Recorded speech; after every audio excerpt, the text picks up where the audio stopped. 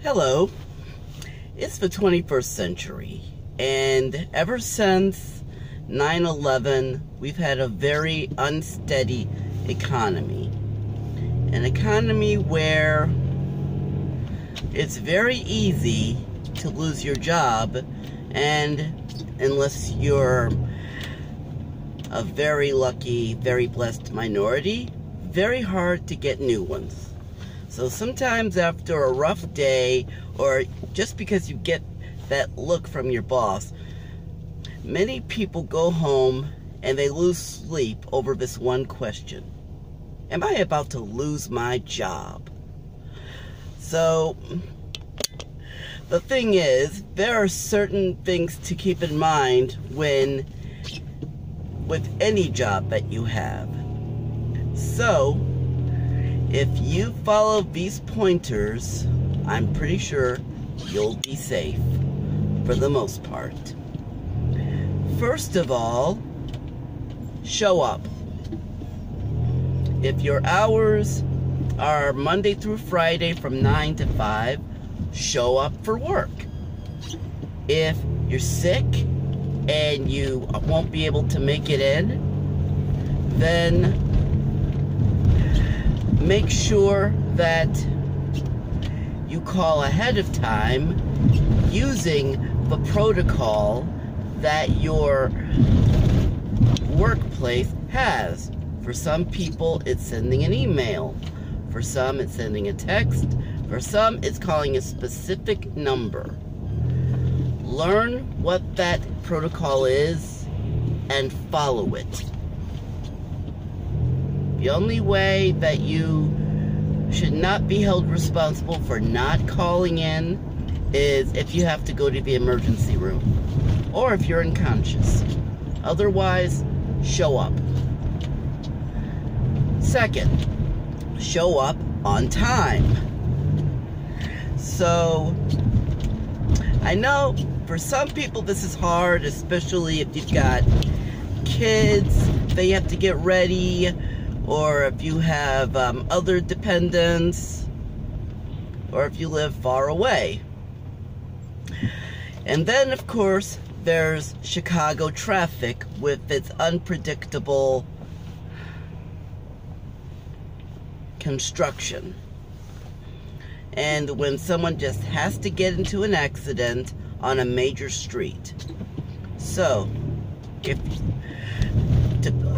well, first of all, unless your boss says show up at, say, 9 o'clock sharp, then it's best to try to get there at least 5 minutes early.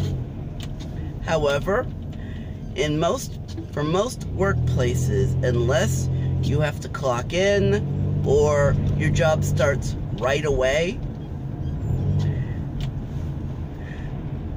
there is typically a 5-minute grace period.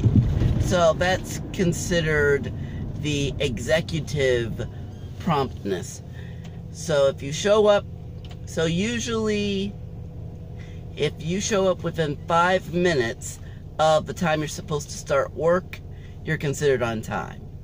Don't get too dependent on this because there are certain places that don't have this.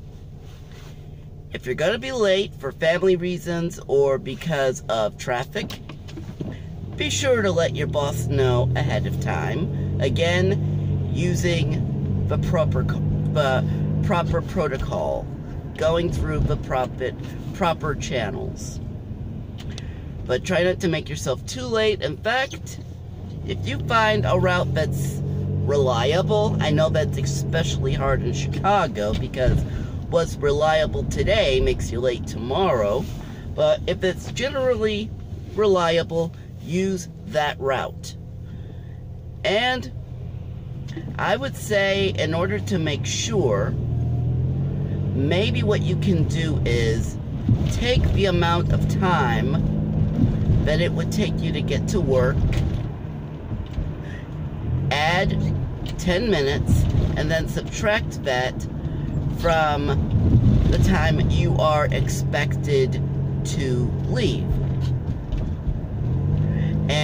or expected to be there. And so that's the time that you should leave to go to work. For example, if it takes you 20 minutes on average to get to work, and you have to be at work by 8:30, then leave no later than 8 o'clock.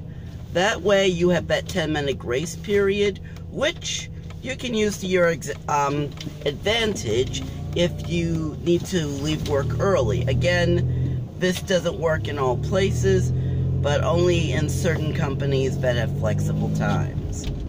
So, show up to work and show up on time. Number 3, and this is a big one. Learn and obey the rules. All workplaces have rules, even if you had your own business. That business will only succeed if you use self-discipline and if you have guidelines for those working with you or for you. So these are more than just polite suggestions. They're rules for a reason. If you don't understand why a rule is necessary and your boss is flexible, then ask why. Have a conversation. But in general, just follow the rules. Don't follow the rules only when you feel like it. Don't follow only the rules that make sense to you. Just follow the rules all the time. And if you're not certain what a rule is or what it means, ask. That's the time when you should ask. But don't just say, oh, well, I don't understand it, so forget it. No. When you take on a job, you're not being paid just to do the work. You're being paid to do what your boss says. Even if you think your boss has no brain or no heart, as long as it's within ethics, within your job description, you are getting paid to do what your boss says, to obey your boss. So, very important, obey the rules. Another one, and this is a big one. Avoid all gossip.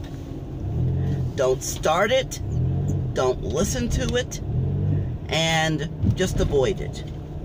Because when gossip is introduced into the workplace, it will make things nasty. It creates a very immature environment, so just stay away from gossip. If someone's telling you something about what so-and-so did, ask them these questions. First, ask them, why do I need to know this? Then ask, is my knowing this important for me to do my job? Or is it important for the good of the workforce? You know, the team? Is it good for keeping things safe or effective? If the answers are no, or if they won't answer, cut them off and don't participate. Because the second you participate, that's when things really start causing trouble, and you really start, that's when productivity goes down and there's tension, unnecessary tension. Now, here's another guideline, equally important. Stay away from those, or distance yourself from those who are very problematic, or who are causing problems either for the team, for the customers, for the boss, or for you personally. Distance yourself from them when you can help it. And if you have to work closely with them, don't give them the cold shoulder. Just do what needs to be done. And just keep it about the task at hand. If they say, oh, how was your weekend? It was okay. Now let's get back to work. Something like that. Be polite, but make it known you're just about business. If they ask you why, then you can tell them if you want, but if you do, just keep it objective. But I would say if you can get away with it, just don't tell them. Okay, here's another one that's related to the last guideline. If you have this one person, this one coworker who is very problematic, you try avoiding them, but they're just not getting the message, then try to talk to your boss and try to find time for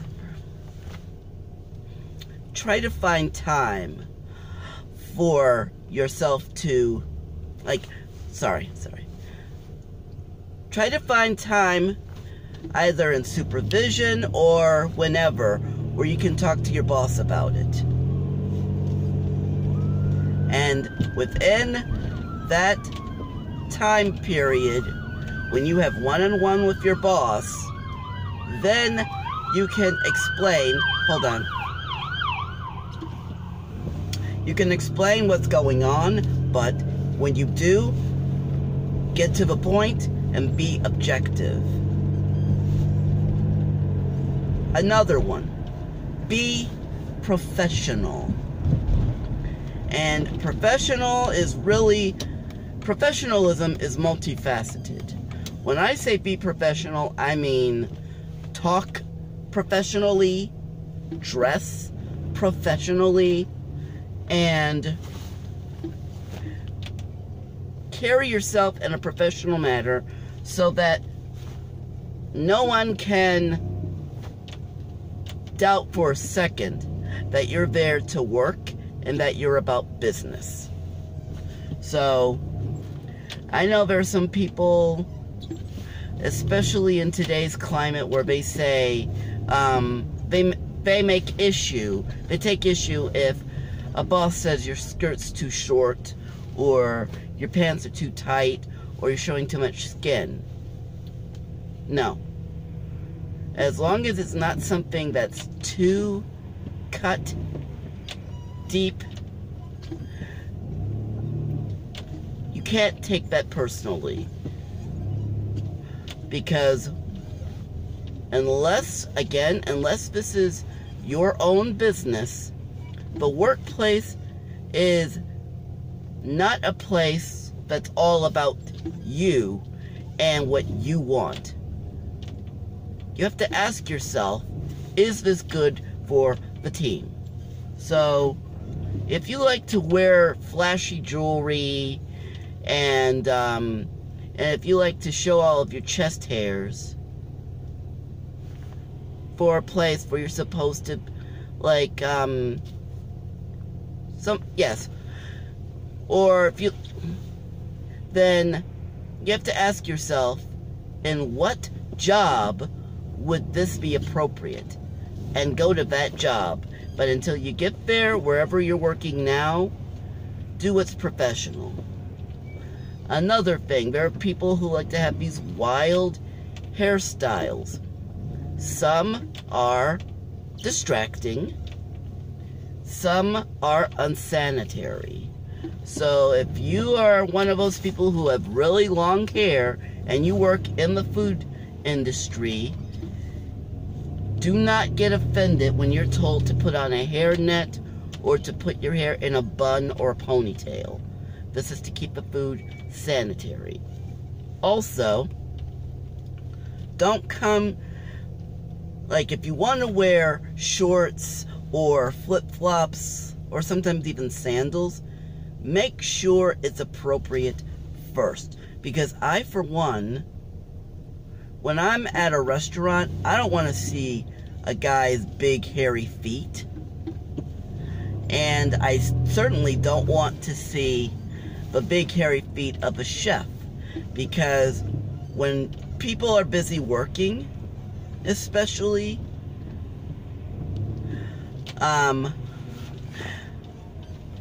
feet are, in a lot of cultures, and with me personally, are usually considered something of uncleanness or ugliness. So, yes, when I'm at a restaurant, I don't want to look at someone's feet. Okay, so be professional. And also, along with be professional, if there's someone that you just don't like, either they're rude to you or a bully, let it slide for as much as you can. Don't yell at them, and don't talk about them behind their back. Don't do that, because then you're going to be contributing to a toxic work environment. And when there is a toxic work environment, many bosses are going to look and try to figure out where it's coming from. And if it's coming from you directly, you're in trouble. So, and then also, don't come whining every time your coworker does something to piss you off. Don't. Try, like, if you can't deal with it, then go home and write a diary or whatever. But don't come crying to the boss every single time, because then you're not considered a team player. And plus, you're wasting the boss's time. And sometimes just knowing someone's gonna whine or cry about something, then that's just going to make things stressful. You're gonna isolate yourself from the other workers, even those who are just innocent bystanders, and it's gonna make people wonder if you're up for the task. If you get offended easily, and if you're always upset because someone looked at you the same way or whatever, maybe you should seek counseling. But until then, if you've got to cry, for heaven's sake, do it in private. Make sure no one sees you or hears you, because if you go around crying all the time, especially in front of people, unless you have some emotional problems or something that you need help with or you're getting help with, most people who are not sensitive are going to consider you a crybaby. They're going to consider you immature, and they'll treat you that way. So, be professional. Another one. If something happens where there's extra work, even if you did everything you're supposed to do, and your boss asks you to pick up the slack, just do it. I know Nike is controversial right now, but just do it. If you feel that you're being given extra responsibilities and that others are basically getting off light, then schedule some time with your boss and try to have a candid yet objective discussion. But if it's within your job description, shut up and do it. Because those who are willing to take one from the team from time to time, they're considered one of those who'll go above and beyond. Like those who don't question it, they just do it. And a good boss will recognize that, and they'll consider you to be an exceptional team player, and he'll use that to your favor. Again, if he's a good boss. If you feel that you're being used, then that's trickier, because it's hard to say no to your boss, but what you could do is do some trade-offs. For instance, if your boss says, do this file this paperwork, or sign this paperwork, and you feel that someone else isn't doing anything, then you could say, okay, I can do that. That's going to take away time for doing this. Can so-and-so help me with that? And if they say, yes, of course, great. If not, then just do it. Because eventually, if you suffer in silence, as it were, even if your boss doesn't see it, decent coworkers will see it. And if you're not too scared, they'll defend you, or at least they will offer to help you. So if you feel that you're being unfairly treated, then for the time being, just do it. And then one more, this should go without saying, but considering all the social media out there, when you're in public,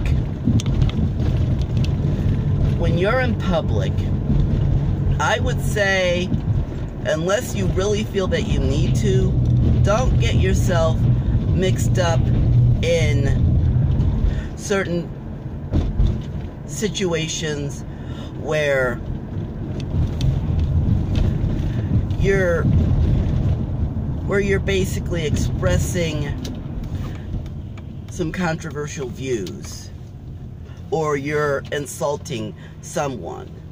Because who knows, the person that you're insulting in public may be one of the trustees of your workplace. And if that's the case, your butt's grass. Your meat. Because if he gets offended, if she gets offended enough, they will demand that you be fired. You be terminated. And then, sure, if you feel that it's discrimination, you can file a complaint, but many times certain complaints or lawsuits will take a while, and until then, you're out of a job. So I would say be very careful when you are criticizing someone, especially someone important or someone with power, and be careful with certain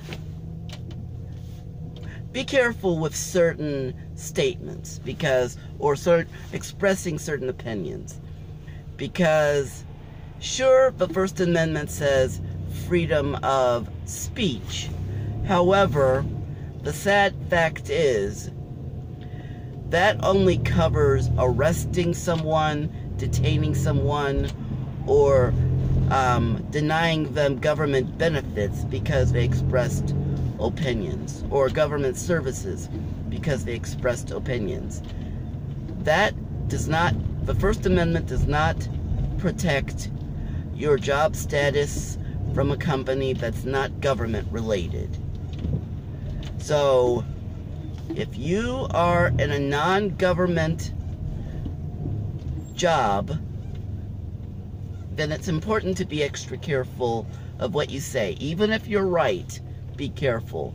Because if it's considered unpopular, well, a lot of these, especially multinational corporations, they have these, what do you call them? They have what they call social policies, where they stand for certain things, like, or like they say that they'll believe in certain values, even if those values they're standing for has nothing to do with the product. They will say that in order to be politically correct. And so if you say something that goes against their social policy and people recognize you as an employee of that company, they're going to wonder, okay, their social policy says that they're against this, and yet I see this person who works there who stands for it. And certain companies will say, well, whatever people say or believe in on their own time, it's their business, which that's how it should be, within reason. But there will be times when they'll say, even when you're not on the clock, if you represent this company, this agency, whatever. And so, in order to demonstrate, in order to enforce their social policy, they'll fire you just for expressing your opinion. Just ask Kelvin Cochran from Atlanta, Georgia. Just ask Brendan Eich, who used to be, like, he's a founder and one of the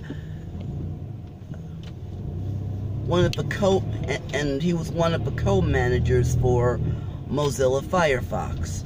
They'll tell you, because they learned the hard way. So, I mean, believe what you want, even express your beliefs, but I would say be careful how your opinions are shared, because you could say something 3 years ago and completely forget that you said it, and some random person searching the internet comes across it, and the next day you're called in the office and you're asked to explain yourself. So, definitely. And also,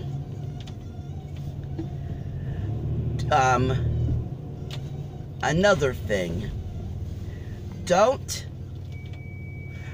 go butting into other people's business in public or starting fights in public, because people have smartphones, even regular original flip phones, and guess what they all have? They have cameras that can videotape things. So if someone notices something's up, or they're concerned and they want to protect themselves, they'll pull out their phone and press record. And then after the incident, they're going to take that file, put it on Facebook. It's going to get shared 1,000 times. People are going to write blogs about it, all within one day. So 24 hours hasn't passed yet, and still about 50,000 people saw the video of you picking a fight or otherwise being ignorant. And then after maybe 100 people, someone's going to share it on their blog, and then before you know it, someone is going to look at the face of the person being recorded and say, wait a minute, I know her. And what they're going to do is they are going to make a screenshot from that video and send that and the link to the video to her boss and say, is this the type of person you want working for you, who will do this? And then they'll say, oh crap, you've got 50,000 people saying who have seen a video of one of our workers being morons, being ignorant or whatever, being bigoted. And then because of that, because all of these people have seen them and she's been recognized as an employee, the organization has to force their hand. So as a result, this will they'll have no choice but to fire you, to show, okay, what they did, we don't stand for that and we don't tolerate it from our workers. Doesn't matter that it happened off hours, doesn't matter that it happened far away from where they worked. It doesn't even matter if it happened in another country. All it takes is people viewing something, getting upset over it, and then recognizing you as an employee for them to say you're fired. So, in fact, I would say once the person that you're approaching, once you see them pull out their camera, that's your cue to walk away. Or if you feel that you must stick around, cover your face. Because once they get a soundbite of you ranting about something or harassing someone, then as soon as he presses send, it's going to be online forever. And by the time, even if you apologized to him 5 minutes later, once he pressed send, a couple of his buddies are going to be looking at it and sharing it. So within 5 minutes of him sharing it, over 100 people have already seen you making a fool of yourself. So, and because of that, it doesn't matter if you apologize, because once so many people have seen it, your boss can't ignore it, so you're screwed. And